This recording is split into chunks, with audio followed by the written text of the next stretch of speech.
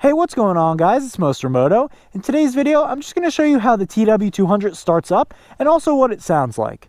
I've had a couple of people say that because the bike is carbureted, it may not start up right away or it takes a while to start up. And I do agree that when the bike is cold, you might have those issues where you might have to pull the choke out and let it run a couple minutes. But just like any motorcycle, it's a good idea to let it run for a minute or two before you get on and ride anyway.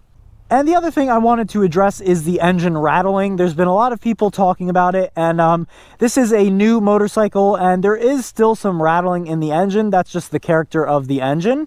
So if your engine is rattling, especially at higher RPMs, I wouldn't worry about it too much. But obviously, if it gets worse or it starts sounding abnormal, you may want to get it checked out. So without further ado, let's start this bike up. Obviously, it's been warmed up. I just hit 1,000 miles. So you just turn the key, make sure the kill switch is in the proper position, make sure it's in neutral, and it starts right up.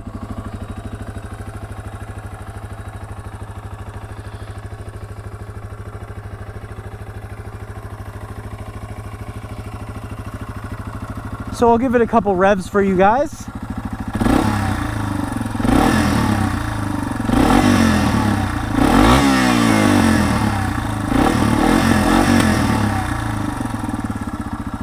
And that's what the T-Dub sounds like. So there was a hair of rattling in there, but nothing to be concerned about. And if your bike sounds like that, then that is totally normal. So I hope you guys enjoyed this video. It was super quick, and I hope it answers some of your questions or concerns. But as always, thank you so much for watching, and ride safe.